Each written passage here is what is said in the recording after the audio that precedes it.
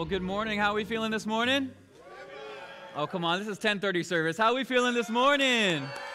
There we go. There we go. Well, my name is Parker Matthias. I'm one of the pastors here on staff. I have the privilege of pastoring our kids, youth, and small group teams. Today, though, we are starting a mini-series called Uncommon Generosity. And now I know that money can be a little bit of a taboo conversation, but fortunately for me, God talks a lot about it in His Word, so I don't have to do a whole lot of work. But let me go ahead and start the only way I know how, and that's through prayer. So why don't you pray with me? Father, we thank you for this morning, Lord. We ask that your presence would be here, that you would speak to us, God, that you would open up our hearts and our minds to the word that you've prepared for us, Lord. We just leave stress where it belongs, and that's in the past, Lord God, and we leave the anticipation for the coming week, God, where it needs to be, Lord, because you say today has enough stressors in itself. So, God, we focus on you today, Lord. We love you, and we need you. In Jesus' name, everybody said, Amen. Awesome. I would consider myself a very disciplined person. And I don't say that's a gloat. I just think God has designed my personality where it just comes naturally for me. I have a tendency of viewing things as like black or white. I don't know if you can relate to that, but that's just kind of how God has wired me. He's given me an ability to kind of live in the gray areas of life a little bit easier than I was able to in the past. But I think because of that, it's allowed me to see and view kind of things that as either right or wrong. You know, as a kid, my parents want me to do this or they don't want me to do this. Not that that necessarily influenced my behaviors, but I knew it was wrong. Or that, hey, this is a financially responsible decision. This is a financially irresponsible decision. And I think because of that, up until this point of my life, I've stewarded my money well. Matter of fact, I'm very passionate about personal budgets. I don't know if you could believe that or not, but I just am. I'm very passionate about young people investing in retirement as soon as possible. I'm very passionate about deciding whether an expense is needed or not, or buying things I can afford as opposed to buying things I can't afford. And so in that, though, is this a safe space for me to be honest? I'm very passionate about money and saving and stewarding that well, but I've always struggled with giving, right? Because transactions, they feel safe. I give this, I get that, right? You need gas money, I give you $20 and you go to 7-Eleven and fill up your tank or put gas in your tank. You want me to buy you food, then you get to eat a delicious Chick-fil-A sandwich, okay? But God asked me to give my money to a random person who maybe is homeless on the side of the street. Wait a minute, God. I don't know what they're going to do with my money. I just can't give them to them. I don't even know them. Or God asked us to give to his church. Okay, but God, what are you going to do with my money? I need to know. Now, give me grace, guys, but these are real conversations in my prayer life with the Lord. And so out of that struggle, though, I've been studying and researching and praying about this topic for weeks now, and I feel like most of us have the wrong approach to this topic. You know, this idea of giving is not fabricated by the religious system so that they can pay the light bills. It actually comes straight from the Lord. And we see that the prophet Malachi, he says, bring the full tithe into the storehouse, quoting God directly. But I get it. Why do I have to give? Right? Why do you have to give?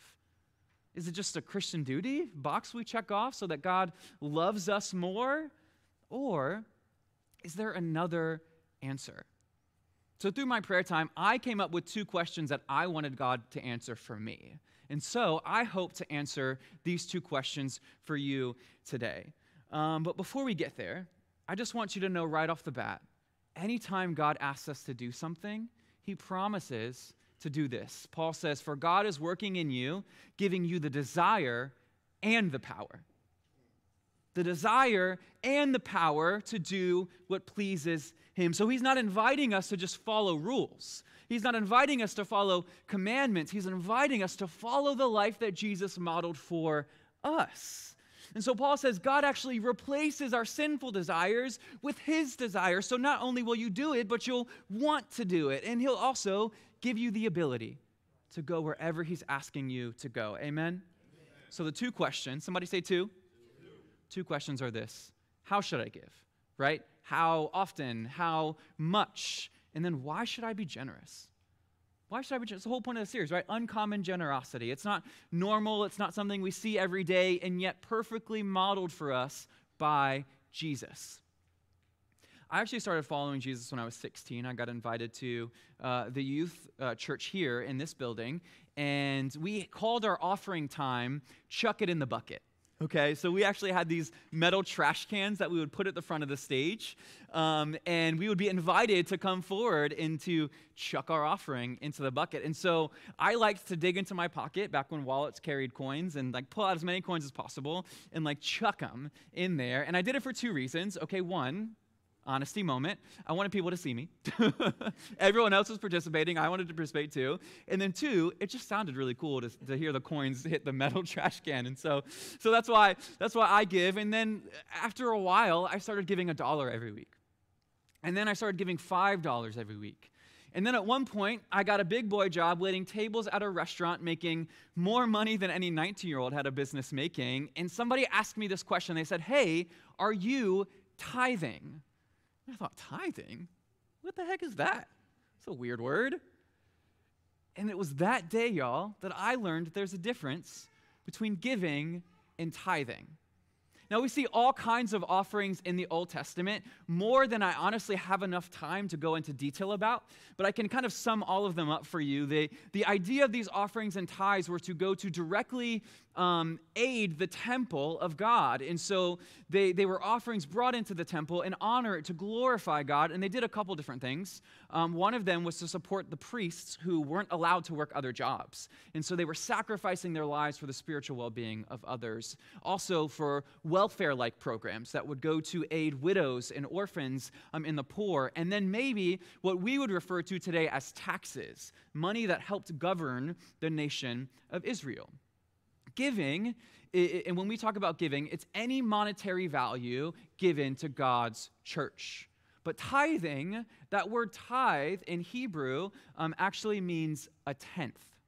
It means a tenth. It's a unit of measurement. So if you're not giving 10%, then you're not tithing. And this actually occurs in the Bible often. Abram tithes. It says, and Abram gave him a tenth of everything. He tithed to a priest named Melchizedek to glorify God and all that he had done in the battles that they had just fought. And then later, Abram's grandson, Jacob, he dedicates his life to God, but he says it in this way. He says, and of all that you give me, I will give a full tenth to you. And I love this because Jacob is acknowledging all things that I receive come from the Lord, and so I'll gladly return a tenth to you, God. Much later in time, we see Moses, after he had freed the Israelites from Egyptian captivity and, parting of the Red Sea, all of those things. We see Moses, God gives Moses the Levitical law. And so we see this concept of the tithe make its way into the law right here. It says, a tithe of everything from the land, whether from grain from the soil or fruit from the trees, belongs to the Lord. Why? Because it's holy. It's holy. And so now this law of equality has come in. No matter how much you make, no matter how little you make, 10% is what God asks for his house. And now, again, there's far more details than I have time to go into, but some historians believe that this concept of a tenth, a tithe, comes from this ancient civilization form of measurement, and that's called counting with my fingers.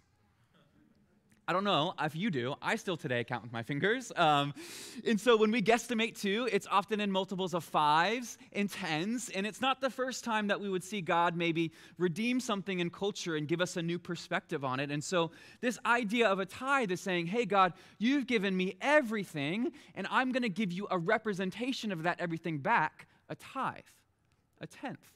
See, the tithe represented the whole. Now here is where Christian thought diverges.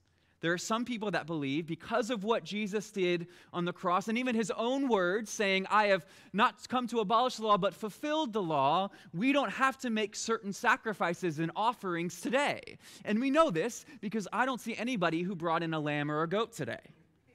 That would be weird. Just in the corner. And you're like, what? What kind of church is this? See, but there are also some people who still believe the tithe is required in the New Testament. So it's a spectrum of beliefs. But what I do know, I want to share with you from the Apostle Paul. And he writes this to a church in Corinth. We get to read his letter. And it says this, "Now concerning the collection, concerning the offering for the saints, as I directed to the churches of Galatia, so you also do." AKA, other churches are doing this, and I want you to do it as well. "On the first day of every week," consistency, "each of you is to put something aside and store it up," location, "as he may prosper, so that there will be no collecting when I come, and when I arrive, I will send those who you accredit," accountability, "by letter to carry your gift to Jerusalem." So Paul gives us consistency, he gives us a location, and he gives us accountability. So Paul says, give as you prosper. I don't know about you. I prosper every 2 weeks in the form of a direct deposit. For you, it may be once a month. It may be twice a month. You may be doing contract work, and so it varies. Paul just says, give as you prosper. Now that word store, it's not referring to a bank account, and it's also not referring to under your mattress. What Paul is saying, that store refers to storehouse. It means God's house. And we know that because he says, hey, make sure I don't have to collect it when I arrive. I'm not trying to go house to house to gather this collection. We should be saving it up in God's house. And this is important. It's an important location because there are amazing things to give to in this world.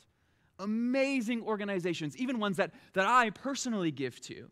But Paul is saying, hey, your church is your primary responsibility. See, look around.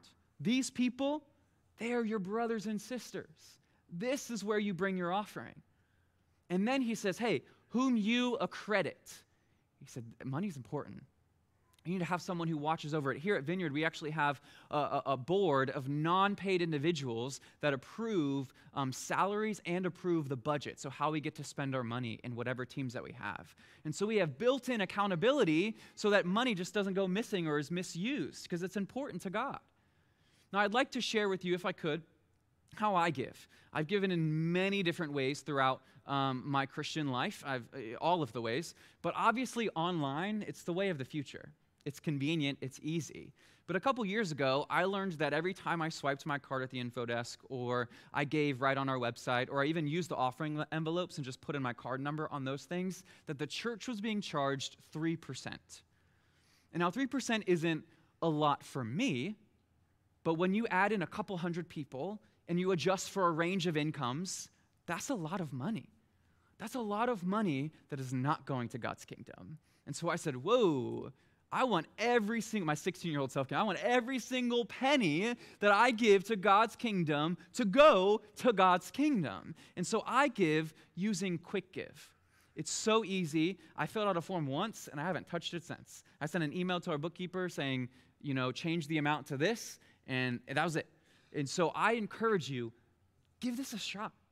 You can grab a form at the info desk on your way out, or you can find it right on our website, print it at your house, fill it out, and email it directly to the bookkeeper. It's so simple, and it's so easy, and the church is charged nothing. Now, everything I've said up to this point, it's important.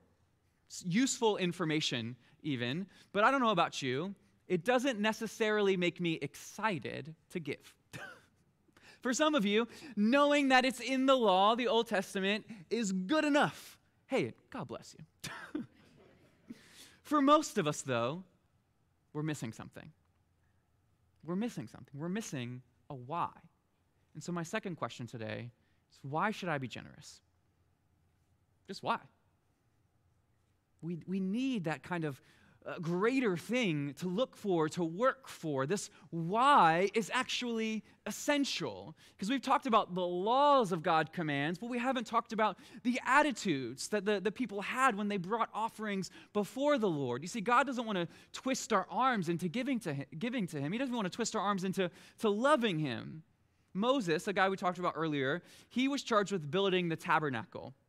And the tabernacle was kind of like a portable church. It was a tent that they would set up wherever they had decided to rest for a while so that they could bring their offerings and sacrifices to God. And so this is how it says that he brought this need to build this tent amongst the people. It says, and they came, everyone whose heart stirred him, and everyone whose spirit moved him, and brought the Lord's contribution to be used for the tent of meeting. Later, it actually tells them that Moses had to tell them to stop giving because they gave too much. Imagine that. Imagine a collector being like, yo, you gave me too much, stop. It's about a willing spirit. Not out of obligation, not out of duty, but desire. Right? It's a prayer that I've prayed. Hey, God, give me a willing spirit. God, give me a stirred heart to invest in your kingdom. And then later we see King David, the same David that defeated Goliath. He comes before God and said, I don't want God to have a temporary location. I want to build a permanent temple in honor of my God. And this is how he brings it before God's people. He says this, moreover, because I have set my affection on the house of God, I have given to the house of my God over and above essentially all that was required of him. And where? From his own special treasure of silver and gold. Of silver and gold. And then he poses a question to the people. He says, who then is willing to consecrate himself this day to the Lord? Hey, who's willing to take part? David said, my affections have brought me to this place. Now let's see what happens when he does this. It says, in response to David's willing spirit, then the leaders of the fathers' houses, leaders of the tribes of Israel, the captains of thousands and of hundreds, with the officers over the king's work, offered willingly. And then it actually goes on to repeat itself like twice. It says, they offered willingly again, because with a loyal heart, they offered willingly. It's about a willing spirit. And this willingness, this stirred heart, comes from the why. It comes from the why. The why is essential to life. I'm willing to bet so much on that if we lose our why, we're going to lose our way. When we don't have vision for a particular area of our life, we lose heart. And you know this. You've experienced it before. You've lost vision for your job. And you don't even want to go anymore, but at one point in time, you prayed for that job. You've lost your vision, your why for school. You used to be so excited to work for this degree, and now you're completely unsure of it because you've lost your why. You dread going home after work because you've lost your why for your marriage. You got to remind yourself why you fell in love, why you chose that person, why God placed them in your life, and what he has done up until this point. The why is so essential, even for your relationship with God. If we don't have vision for it or don't understand the why, we become spiritually dry. Here's the why. This is how the why affects us when it comes to giving. I don't have to give, I get to give. Giving becomes a privilege. It becomes an honor to invest in what God is doing, not out of duty or obligation, but because, oh my God, you would choose me to invest in what you are doing? And so I have a couple things that I want to talk about why we should be generous, things that God had put on my heart and is continuing to work and cultivate inside of me. And the first one, it seems so simple, but it's essential because Jesus generously gave to us. And if you don't know this in your heart, we're going to start here. We're going to hang here for a couple minutes. Forget about giving. Let's just talk about Jesus because this world, it's a mess. It's a mess. I don't know if you know that. But get this, guys. It's nothing new. It's nothing new. The world's been a mess. We have a tendency to glorify the past, avoid the present, and dread the future. When God created mankind, humankind, in his word, he says, it is good. It is good. But when we break communion with God, when we step out of that relationship with him, sin enters our lives. And guys, it takes from us. Bad things happen when we step outside of what God has for us. It does. I was severely asthmatic growing up as a kid, and if I went too long without an inhaler or a breathing treatment, bad things happened. My great-grandma had to walk with oxygen for a long, long time. If she didn't have that tank with her, bad things would happen. God is like a spiritual pacemaker in our hearts. It keeps us in line and in tune with what He's doing and what's ultimately best for our lives. But sin, guys, sin, it takes from you. It promises this false glory and this false need being met when it's only temporary. And you know this without even knowing it. Why? Jealousy takes from you. It takes mental energy. It makes you exhausted. It makes you live life in a way that you know is not you. Greed takes from you. It does.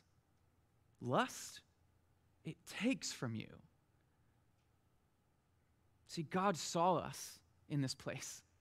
He saw us lost, unable to fully receive Him and be with Him. And so He said, hey, I love my people so much, I'm going to allow my Son to leave His throne in heaven and come onto this earth and live this perfect life of loving the people that everyone else hates, and ministering to those that have done horrible things, and calling out those who place themselves on this pedestal, and humbling us all while willingly walking to the cross.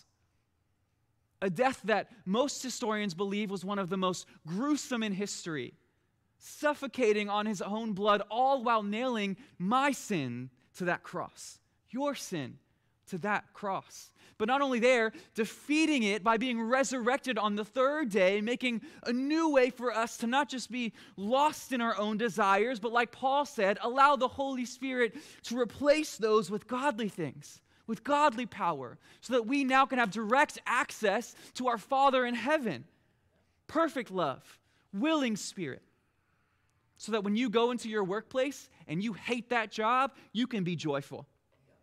When you go to school and it's a struggle for you and no one else in your family's ever been to college, you can do it because God has given you vision, and where He is leading you, He will give you ability. That's why you can restore your marriage, because of who God is and what Jesus did for us. But we have to remind ourselves of the why. As Christians, for those of you who already claim to be Jesus followers, it's our job to remind ourselves of the why, day in and day out. Jesus, He gathered His disciples together, and He actually sends them out to do ministry. He says, hey, I've taught you these things. I want you to now go do it. Go pray for people. Go heal people. Go love on them. Go meet their needs. And at the end of that charge, Jesus says this. He says, freely you have received, freely give. Freely, Jesus said, I have shared all these things from my Father in heaven. Freely go do the same. And I read verses like this and I think, God, what could I possibly have to give?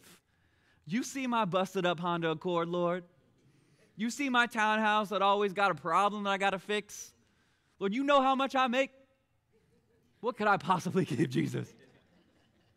A couple years ago, we sent one of my best friends to start a church in Richmond, Virginia. Some of you know him.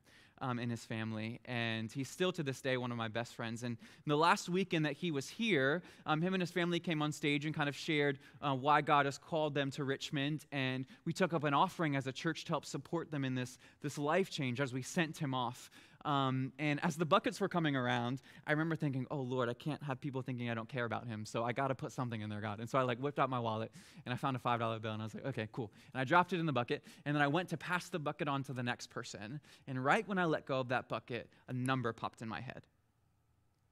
And I was like, oof. Lord, that's a big number. That's like a go to the bank and get a check type of number, God. I said, whoa, God. What is this? I said, God, for the past 10 years, Lord, I have loved on my friend. I have prayed for him. I've watched his baby, Lord. I've bought him food. We've watched movies together, God. I've recommended music, Lord Jesus. Is my friendship not enough?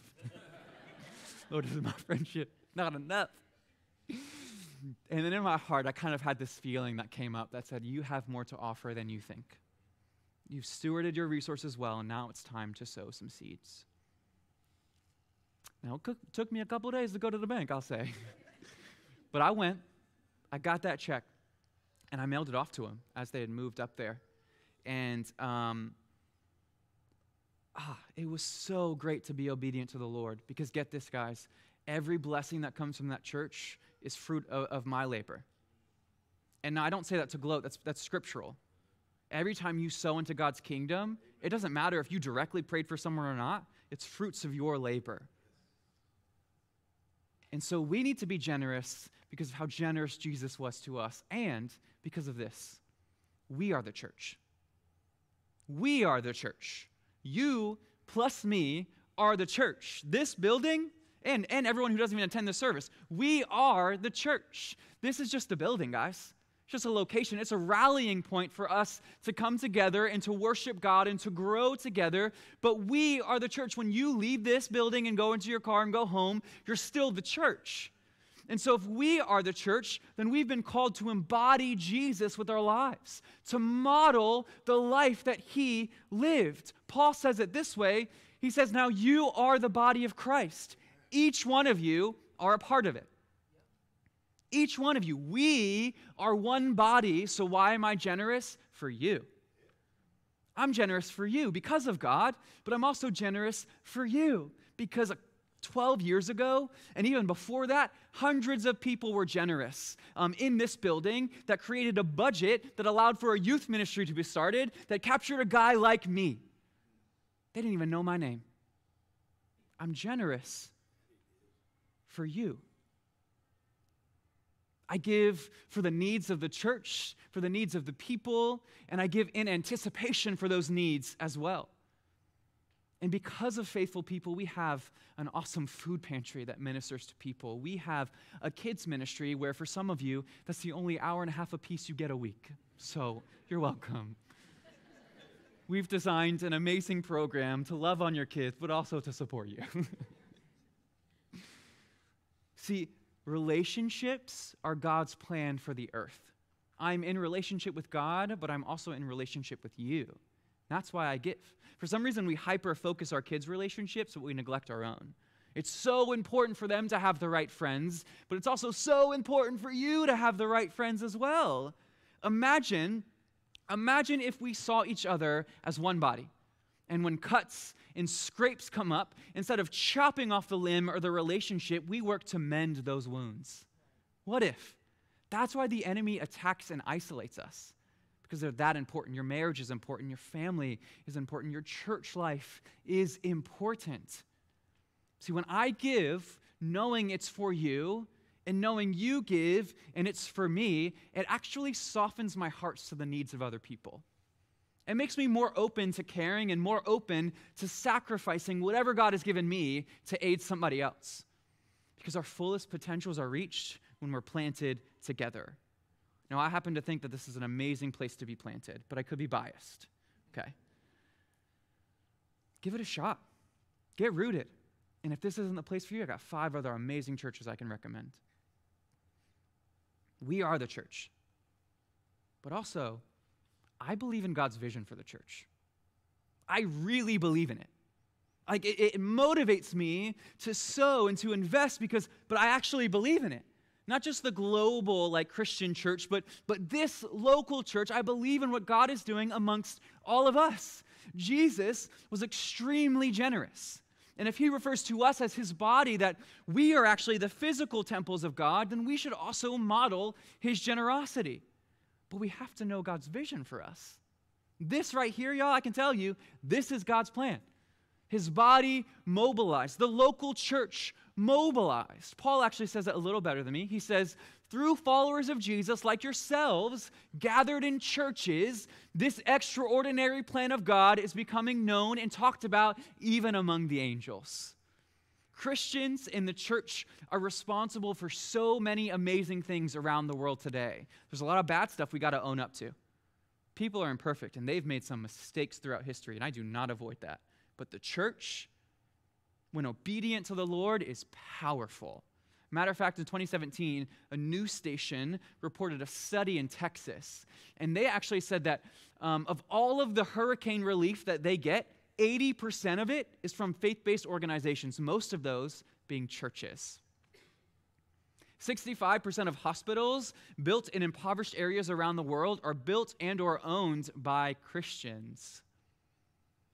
It's through the church that faith-based ministries start, guys.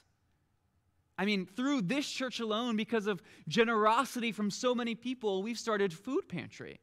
We've started outreach groups that minister to local neighborhoods. We have an Angel Tree program that helps families around Christmas time. We have started mission trips to Africa, into Mexico. We've planted churches in Mexico. We've had people get saved in this building and go on to be teachers in public schools. We steward God's vision here first.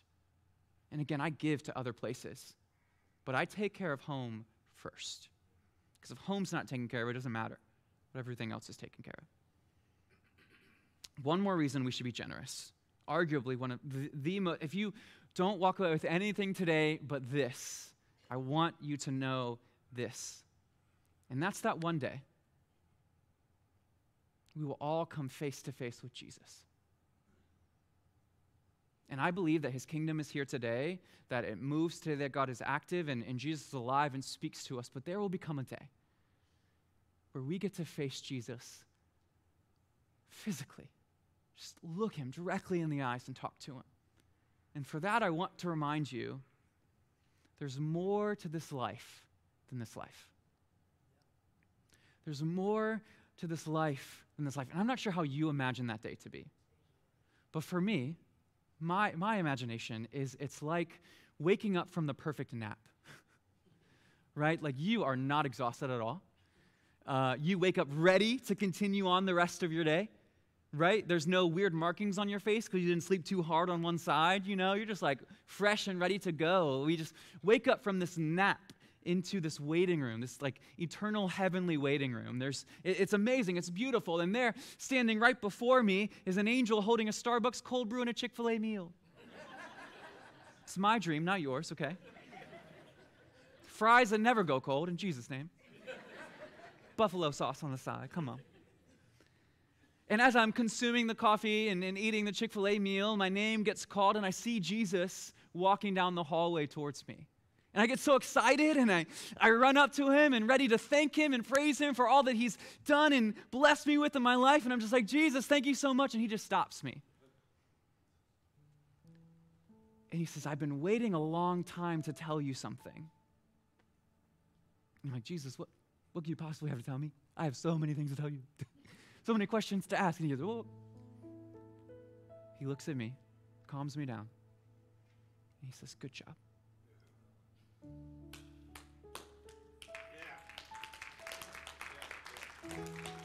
He says, I'm proud of you. So I blessed you with so much. And you enjoyed it, and I'm glad you enjoyed it. But you also used it to bring as many people with you as you could to heaven with you. Good job, Parker. We actually get an illustration of this in the Bible. Jesus tells this parable, which is like kind of like a story, but the story has a meaning to it. And he tells a story of a master who shares money with his servants. He empowers them to steward some finances. And he says, hey, I'm going away for a little bit, but I'm going to come back. And two of the servants, they steward it well. They actually double the money that God, or the master had given them. But one servant, he takes it and he hides it. He buries it in the ground because he's afraid of losing it or afraid of messing up. And that when the master comes back, the master's going to be angry at him. And so he comes back and we get to actually see the words that the master shared to those people who stewarded the money well. And Jesus was using this as a representation of God when we steward our lives well and get to eternity. Jesus says the master looks at the people and says, well done. Well done, good and faithful servant. You have been faithful with a few things. I will put you in charge of many things. And get this, come and share your master's happiness. God tells us in his word that when we meet him again, when he comes back and we meet him again, that he has rewards he's bringing with us. And that word reward in some verses in Greek is epodidomai, which can be translated as to pay us back. What?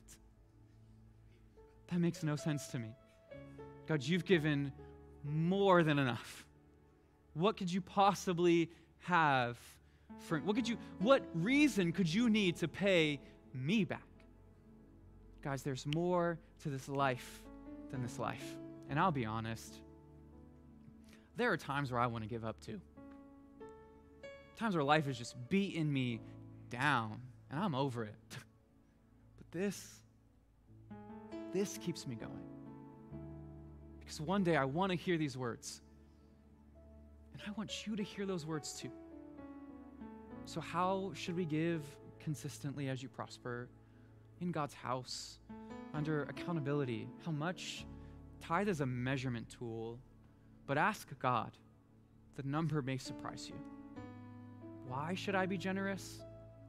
Because you are the church. And if we are the body of Christ, then it's in our DNA to be generous. We were created for it. We were perfectly designed in that way. Let's pray.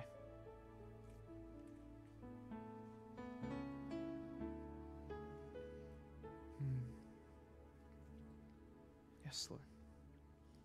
Yes, God, we just ask that you would continue to make yourself known in this moment, Lord. We acknowledge that you've already been speaking, God, but we desire more of you. And so come, Holy Spirit. Come, Holy Spirit. Every heart, God, every mind, Lord, every temple in this room, Lord, would you just fill us? God, I thank you for everything that you've been doing over the past couple minutes, God, and we just pray that that would be fully submitted to you, that it wouldn't be an emotional reaction, Lord, but it would be a heart change, God, a mind change, a life change, Lord, that we would just surrender those to you. So, God, I take a moment to lift up every financial situation in here, God. Those that are going well, Lord, and those of us that need a little extra help. God, I speak wisdom beyond our understanding, Lord, that resources would come our way, Father, not just physically, Lord, but just wisdom to set us up for a lifetime of freedom. Lord, I speak to those of us who have that wisdom, Lord, would it be shared? Would we do life with each other, God? Lord, I just speak for debt to be reduced in your name, Lord. That payments that are unnecessary, that you would just make a way out of them, God. Yes, Lord. And I want to take a moment for all of those people who, while I was talking, you see this Jesus, but you don't know him personally. But you want to. You want to acknowledge and receive Jesus as your Lord and Savior, as the Son of God, for dying for our sins and being resurrected on the third day, giving us new life and direct access to our Father in heaven, and not only a life model, but an ability to live that model. If that's you, if you would like to take a moment to surrender your life to the Lord, have him be first, I'm going to ask that every head would bow and every eye would be closed, not out of obligation, but it's just a respectful thing to do. And in a moment, I'm going to count to 3 and ask you to shoot your hand up. But I can promise you, I will not make you come up front. I'm not going to switch the lights on you. I just want to know who I'm praying for. And so if that's you, if you would like to give your life to the Lord right now, in this moment, 1, 2, 3, raise your hand.